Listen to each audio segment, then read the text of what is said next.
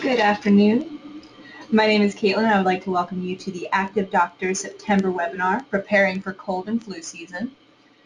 Today, we will discuss identifying the symptoms of a cold versus the symptoms of the flu and other respiratory illnesses, tips for staying healthy and avoiding the germs that cause colds, and how you can treat your cold if you do get sick. Today's speaker is Clinical Assistant Professor from Georgetown University and Activ Doctors Online Medical Director, Dr. Howard Zahalsky. Dr. Zahalsky, welcome. Thank you very much, Caitlin, and I'm glad to be talking about this.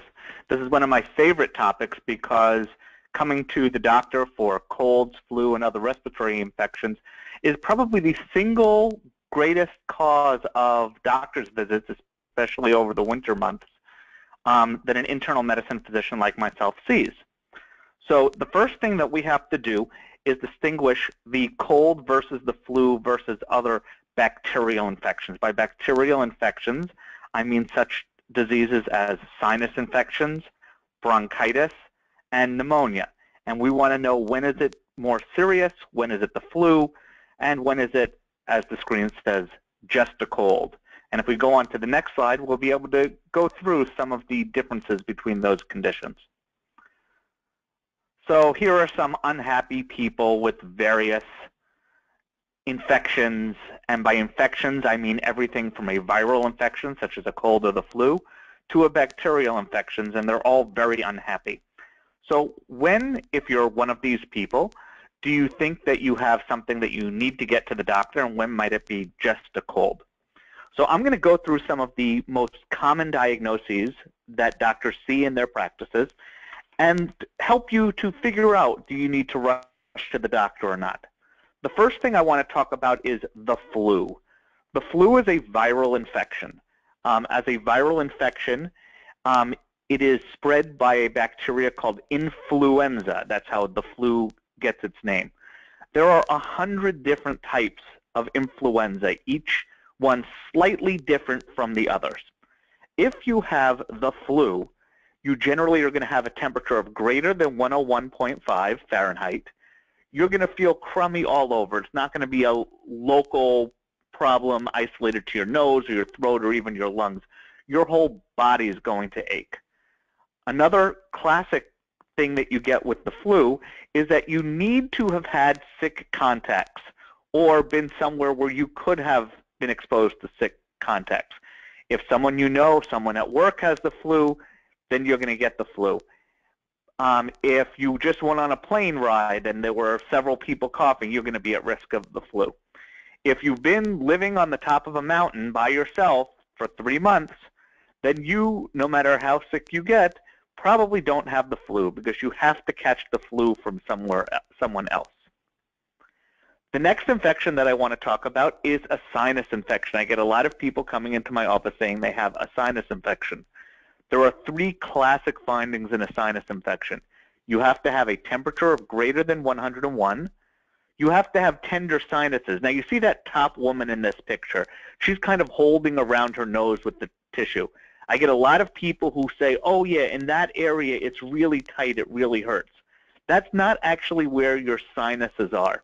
Your sinuses are your cheekbones, where you feel the prominence of your cheekbones, and your forehead. To have a real sinus infection, you need to be tender. When you push it, it really hurts. Not like a little sore, but literally like a toothache when you push on one of your 4 sinuses. People don't get 4 sinus infections at the same time.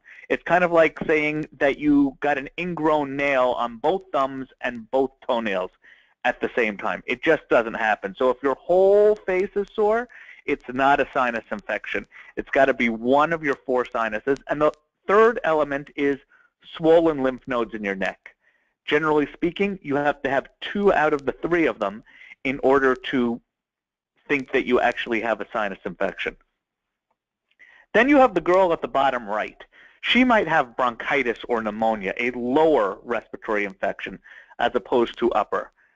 These people usually do not have sinus symptoms. If your sinuses are congested and you're coughing, it's probably not bronchitis or pneumonia. You generally are short of breath, and when the doctor listens to your lungs, they're going to hear wheezes or crackling sounds. And you usually have a temperature of over 101 again. Just as a side note, sinus infections, bronchitis, and pneumonia are not contagious. If your entire family has been sick and you get ill and you think you have sinus infection, bronchitis, or pneumonia, you probably don't, because bacterial infections are not contagious. It's like saying, again, imagine you have an infected ingrown toenail. If someone else touches you, they're not going to get an infected ingrown toenail. You're smart enough to know that that just doesn't happen. Bacterial infections are caused by bacteria which naturally cover your entire body and are in your lungs and are in your sinuses at all times. They start for essentially no good reason, and you're not more likely to get one of those because someone else is sick. If you think you caught it from someone else, it's probably not a bacterial infection. So when is it just a cold? If you have a cold, you're going to usually have a temperature of less than 101. You're much more likely to have been in contact with someone else who was sick, and you're likely to be coughing up phlegm. Now, that's the mucus maximus in the bottom center here. I get a lot of people in my office who come in and say, but doctor, it has to be a bacterial infection because I'm coughing up green or yellow phlegm. Secret doctor secret. The color of the phlegm doesn't matter. You can cough up green and yellow phlegm in bad allergies, believe it or not. You can certainly cough up green and yellow phlegm in a cold, and you can certainly cough up green and yellow phlegm in other non-bacterial conditions that don't need antibiotics. What the green and yellow phlegm, if you have a quote-unquote cold, is it's green and yellow snot that's draining down the back of your throat. As gross as that sounds, you have to understand that with a cold, you can cough up some really disgusting stuff, and it's usually not coming from your lungs. It's usually coming from your nose. And the color of the phlegm is not all important. Now, I do hear a lot of people who come into my office and say, but doctor, I only have a temperature of 99, but that's a fever for me.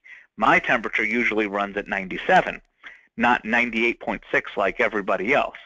Well, most people don't run at 98.6. 98.6 is actually the upper limit of what we call normal. Most people actually run at about 97.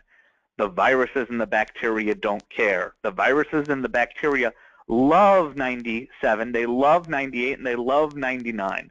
If you have a serious infection, it doesn't matter what you usually like, your body will heat yourself up to 101 or higher to kill a serious infection. If it doesn't do that, then it's not usually a serious infection. It's much more likely to be a cold.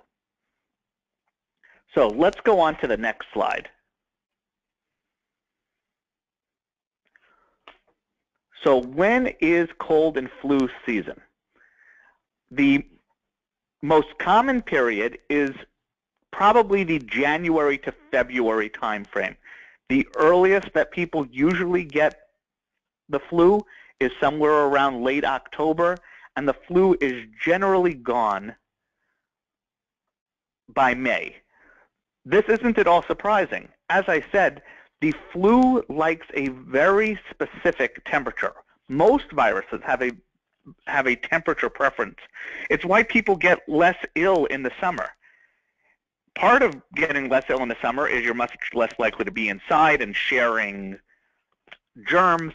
You're going to be outside and playing. But even in, let's say, a nursing home where everyone is inside all the time, you're much less likely to get ill in the summer. And the reason is the flu virus hates warm weather.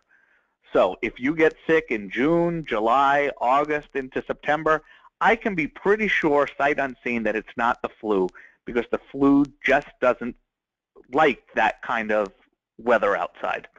The other thing is that the flu, usually because of geographic idiosyncrasies, usually starts in Asia. So this is actually how we make our flu shots, which we'll get to a little later. The flu shot is based on what flu viruses are popular that year in Asia. But then it tends to move from west to east around the globe. So you're going to see it in Asia, and then it will probably move to California, and then it moves to the east coast of the United States. So if there's no flu outbreak yet in California, then in New York and Miami and Virginia, where I'm located in, you're probably not actually suffering from the flu. Let's go on to the next slide. So how are we going to prevent the cold and flu? Let's say it is the winter, you are inside, you're around a lot of people who have the potential to be sick, maybe you fly a lot for work. How are you going to keep yourself safe? And the best way to keep yourself safe is shown on the next slide. Most of these cold and flu germs, they live on your hands. Every time you sneeze into your hand and you wipe your nose, every time you take a little carrot and you stick it in your mouth and a little of your saliva gets on your fingers, even if you can't see the moisture there, the cold and the flu germs are living on your hands. And then you shake someone's hands or you open a door that they just opened. And the best way to keep safe from the cold and flu is really the simplest way: careful hand washing. Now, when I say hand washing, I know a lot of people who carry those little jars of Purell around with them everywhere they can in their pocket. Those are good. They contain alcohol, which viruses generally don't like, but it's hard to get them into every nook and cranny of your hand. Hand washing with soap and water, where you actually run the water over your hands, and the friction of actually rubbing your hands against each other is much more effective at removing those germs. So if at all possible, if you're washing your hands, lean towards the soap and water with a sink rather than the Purell. But sometimes hand washing isn't enough. And for something as serious as the flu, sometimes you have to be more proactive. And that's where the flu shot comes in. Let's go on to the next slide and we'll talk about the flu shot. So get your flu shot. It is very important for people to get their flu shots. The most important people to get the flu shots are young children who may not have as good an immune system, older people who may have more serious medical conditions, anyone with any lung or heart problems who are going to have more trouble fighting off the flu, and what I will call essential personnel, especially doctors, nurses, people who are going to need to be working with sick people. Now, a lot of people complain, well, I got the flu shot and I still got the flu. It is true. If you get one dose of the flu shot, your chance of being immune from the flu is only about 80%. You would have to get 2 or more flu shots in order to guarantee being immune from the flu. And it's just not practical each year to give 3 spaced out flu shots. That's why when we're treating other viruses like, let's say, polio or measles or mumps or rubella, you give children the vaccine spaced over time over a long period to make sure that they're immune. Some people can get the flu shot and still not build up immunity. Also, as I said, there's over 100 different types of flu virus out there. Actually, right at about 100 types of flu virus out there. And we base what viruses are in the shot based on what viruses are popular in Asia the year that we're developing the flu shot. Sometimes we get it wrong. Sometimes the virus that outbreaks in Asia turns out not to be the flu virus strain that it attacks the United States that year. And that's happened a couple of times, in which case nobody has good immunity with the flu shot. But more often than not, we get it right. We can only put 3 or 4 versions of the flu in each shot. So even if you get the shot, and even if you've got it, let's say, 3 years in a row, it doesn't mean that you're going to necessarily be immune to whatever flu virus comes out.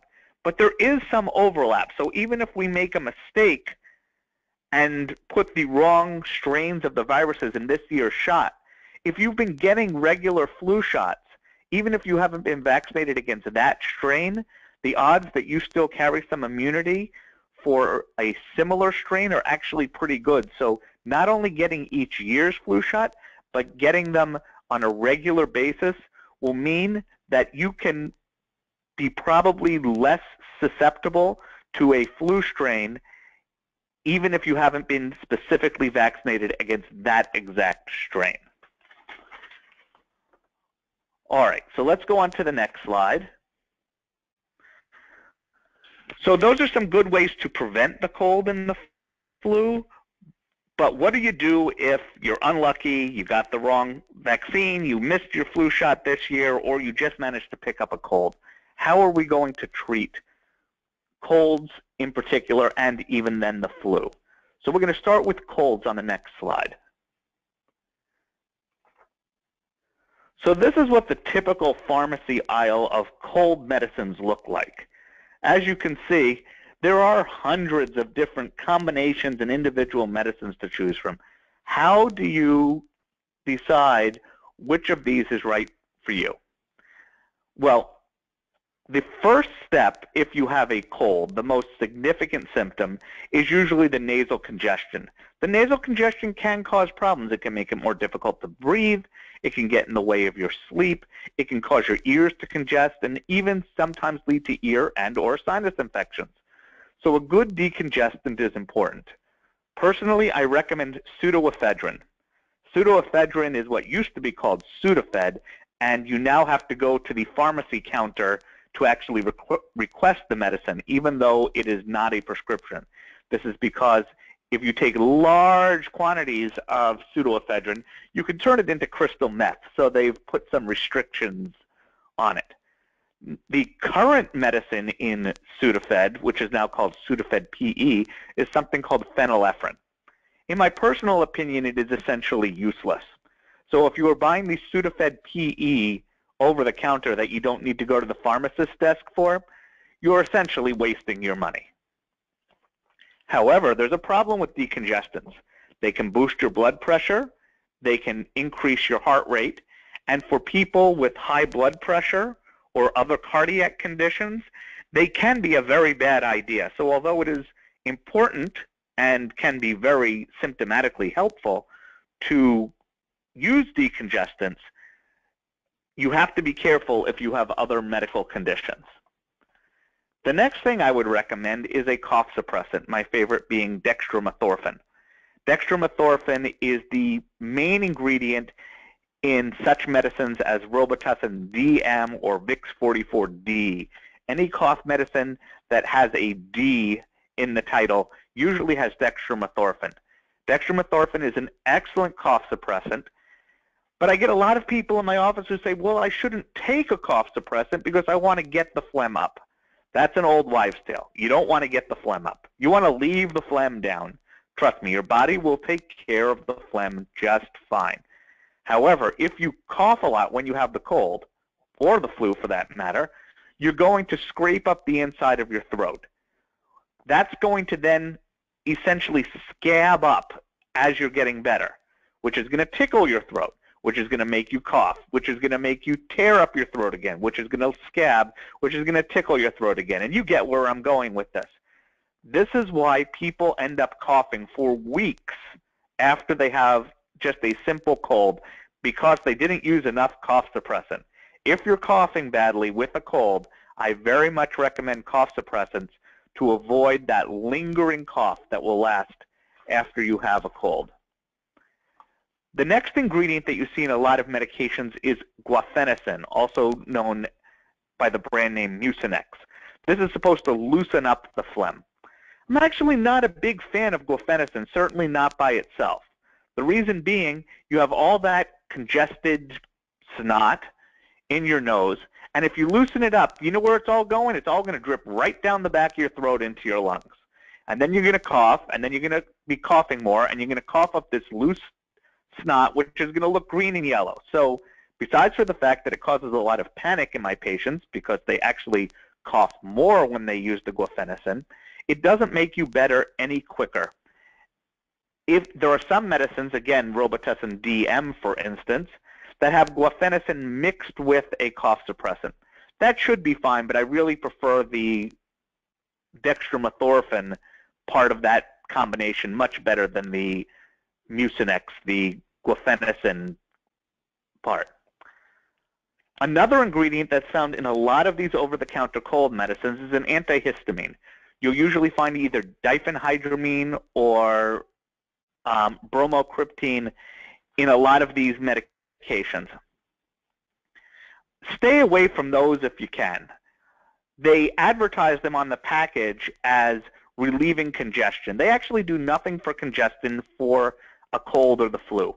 All they do, and I promise all they do, is treat allergic nasal congestion. So why do they put them in cold remedies? Because they put you to sleep. They're very, very sedating. And it is very much true that if you're sick with the cold or the flu, there's worse things than falling asleep for the next couple of days. But if you want to actually try and be productive while you have a cold or even the flu, I would stay away from the antihistamine-containing combination medications and stick with the ones that don't have that in, unless it's bedtime and you're actually looking for something that will knock you out and help you get a good night's rest. A final over-the-counter medication that I want to touch on is zinc. There's a lot of medications out there right now that include zinc in them, and zinc has been shown to actually inhibit the growth of the cold virus and can speed up the cure of the cold virus. However, there's a big problem. In order to get the concentration of zinc in your nose that you need to actually fight the cold virus, you have to get toxic levels of zinc in your nose. There used to be nose sprays that contained enough zinc to speed up the cure of the cold virus. They were pulled off the market because they were actually destroying nerves in people's nose and inhibiting their sense of smell. So now there are other concentrations that they're selling that don't do that, that don't actually have enough zinc to actually hurt your sense of smell. The problem is they no longer have enough zinc in them to actually do any good for the cold virus. So although zinc is an interesting thought, the ones that you're now buying over the counter, the cold remedies that contain zinc, are probably useless. All right, so that's enough of the over-the-counter treatments for the colds. Let's go on to what you would do for the flu. So the main medicine that we use to treat the flu once you get it is called Tamiflu. You take it twice a day for 5 days. It is not a cure for the flu by any stretch. It will slightly shorten the course of the flu. A bad case of the flu usually lasts for 7 to 10 days of high fevers. Taking Tamiflu will shorten that by 2, maybe 3 days and will slightly decrease the intensity over the rest of the course of the flu. It's not going to be like an antibiotic, again, for an ingrown toenail, that after the first or second day, all of a sudden everything is feeling completely better. A catch with Tamiflu is it has to be started within 48 hours of the onset of symptoms to be anywhere close to effective. So if you think you have the flu, this is actually a good reason to rush to your doctor. Now, going back to the beginning, when should you think you have the flu? If you know that you've been in contact with someone with the flu, if it's the right time of the year for the flu, if you've been in a big public place where you could have been exposed to the flu, and you have a temperature of over 101 and you're having respiratory symptoms. That would be a good time to rush to the doctor. Don't delay. Don't say, let's see how I'm feeling in a couple days, because if you wait 2 days, once you're having those symptoms, your doctor's not going to be able to do anything for you for the flu other than, say, take some Tylenol for the aches and to bring down the temperature. Let's go on to the next slide. So this is what everyone actually comes to see me for when they have these symptoms. Everyone wants antibiotics, and in particular, azithromycin, also known as the Z-Pak, is a very popular antibiotic that people want. Antibiotics do absolutely nothing for a cold, and they do absolutely nothing for the flu. As I went over early on, if you actually have symptoms of bronchitis or pneumonia, if you're short of breath, if your lungs sound wheezy or crackly, yes, that's a good reason to consider antibiotics. If you actually think you have a sinus infection, or your doctor thinks you do, because you have swollen lymph nodes, a fever of over 101, and tenderness in one specific sinus, that's a good reason to give antibiotics. But if you have a temperature of 99.8, even if that's high for you, and are achy and are sniffly and have been sick for a day and a half, you should not be taking antibiotics. Now, an unfortunate problem with some antibiotics, especially Zithromax, is it actually has some anti-inflammatory properties.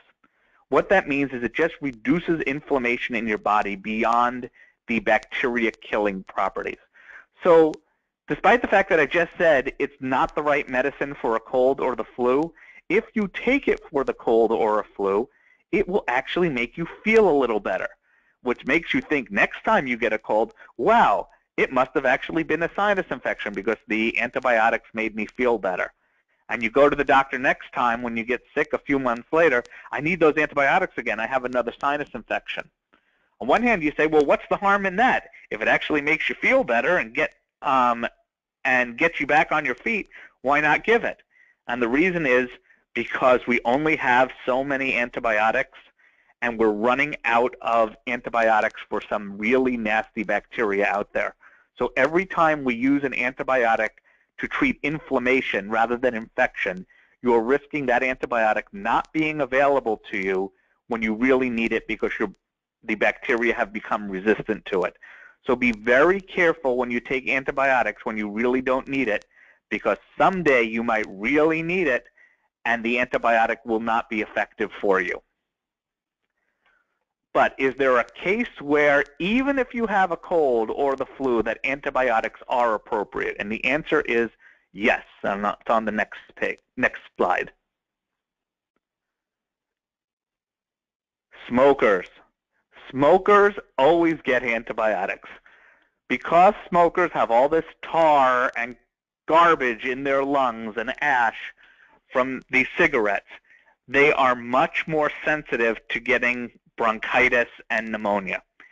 So if a smoker comes in with a temperature of 99.8 and a little sniffly and coughing a little bit, even if I'm quite sure they have a cold, they always get antibiotics because it can be very difficult to tell the difference between a cold and an actual bacterial lung infection in a smoker, and they are much more susceptible to having a cold or the flu actually turn into pneumonia because their lungs are weak to start with. People with chronic other lung conditions like emphysema or chronic bronchitis, or even kids with congenital lung problems can end up getting antibiotics when other people might not need them. All right, so that's my good report on when to take antibiotics, when not, and what medicines can or may help you with colds, flus, sinus infections, and bacterial infections of the lower respiratory tract. But now, how can Activ Doctors Online help you during cold and flu season? The first way is with our personal health records. Our personal health records are actually intelligent. We can remind you if you're due for a flu shot, if it's time for the flu shot, because sometimes as things go crazy with back to school in the fall, you might forget. And with our medication tracker can tell you which medications, including some of these over-the-counter medications, might be interacting with each other or might put you at risk with your medical condition, so that you can know which over-the-counter or even prescription medications are a good idea for you and which ones might not be such a good idea. In addition, with our online second medical opinion program, if you do have a serious lung problem or are just concerned about some element of your health, you can get a second opinion online from some of our top experts in their field around the country and around the world. And finally, if your doctors participate in our e-consultation program, you might even be able to talk to your doctor about your recent respiratory infection over the internet, rather than having to come and sit in a waiting room full of other people sniffling and coughing. And it could contribute to making you get better quicker and stay healthier, especially during the winter months. With that, I'm going to pass it back over to Caitlin, who can go over some other elements of how Activ Doctors is working for you. Thank you, Dr. Zahalsky. At Activ Doctors Online, our vision is to educate, engage, and empower our members to take control of their health destiny to save time, money, and even lives. We hope you enjoyed today's presentation, and we invite you to start a 30-day free trial of Activ Doctors Online.